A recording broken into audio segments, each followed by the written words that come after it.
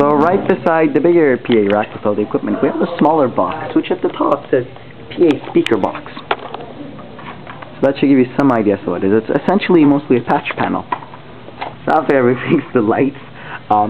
So in the PA speaker box, we're usually greeted with this. So here is a little switchboard.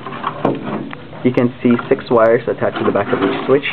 But mainly that there are 3 switches. So we've got one, the first one that says Cafeteria, second one says Central Market, and third one says just Market. So the top one is essentially a selector to whether the output of that amplifier should be connected to the speakers in the cafeteria, or whether the speaker in the cafeteria should be connected as a classroom to the office. So during like exam time and such, this has to be off so that the speakers are connected to the office and all calls will be heard. During the school year, for events and such like assemblies, we flip this on, which would connect the speakers to the amplifier so we can use the microphone inputs and such. Central Market and the Old Market, these are actually for a very old infrastructure system for hanging speakers that used to exist in Market Square back in the 80s and 90s. They're not really, so they don't really do much anymore.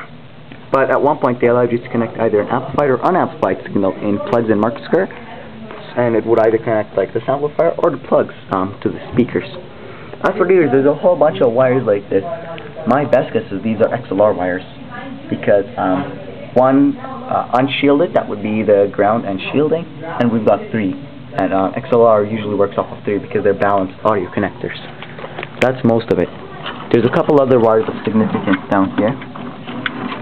There's this one which says PA over, and there's 2 override wires which don't do anything from what I've tested. And there's a radio lamb wire here. Let's see if I can find it. Most of these wires aren't really connected. And at the very bottom we've got these thick wires. These are what come from the amplifier. Yeah, so the other significant wire is the radio lamp wire, and that's what feeds radio lamp to the main office. These tubes here are mostly from the mic. So in front of our stage, we've got these 2 little mic plugs. So one of them is here on the left, and the other one is here on the right. And both of these are connected in parallel, and these are both connected to the mic number 2 on the PA cabinet. So that, along with this one tends to sound a bit high-pitched, so lots of treble, not enough bass. That one sounds a little more bassy, boomy, probably because of the signal degradation from the old cables. Finally, we've got coax plugs here, which are connected to the centralized distribution system in the library. And this is backstage on the right wing from the audience's perspective, left from the actors. We also have this panel here with an XLR, 1/4 inch, and coax that I have no clue what it does. So on both sides of the stage, on floors, we've got these little panels that say the Strand Electrical Company. So inside here, you will essentially find 3 socket ports, of which one is utilized by NOMA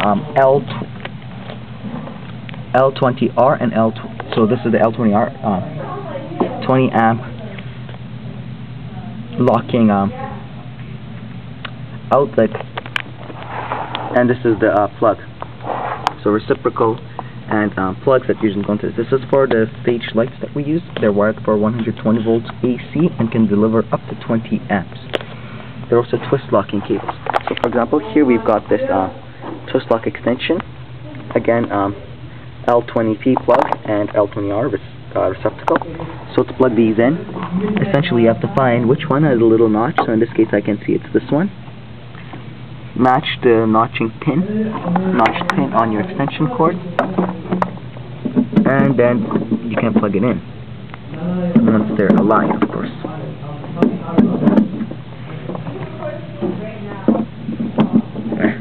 Because most of the lights you'd connect here don't have long enough. So another thing backstage we have here, this is the power panel, and I know it's a stand back, but thank you. So essentially in this panel there's a few, this is a breaker panel, as you can see. There's a few breakers that are usually to the interest of stage crew. First of all is the PA breaker. This is 20 amps. And this essentially provides the power for the plug you see down here, as well as the power for this amplifier rack that I've shown you in a previous video. Usually, if you're too lazy to open it, you can just cut the power to the amplifiers from here. Drama office, if the drama teachers ever have the power, it's from here. Fridges is a common one, so we've got the fridges from the cafeteria. And during and school play, we usually end up turning this off just because the fridges are very noisy. So that's from here. And this is 38 to 42. This is the triple breaker for the lighting bar in Market Square that's motorized.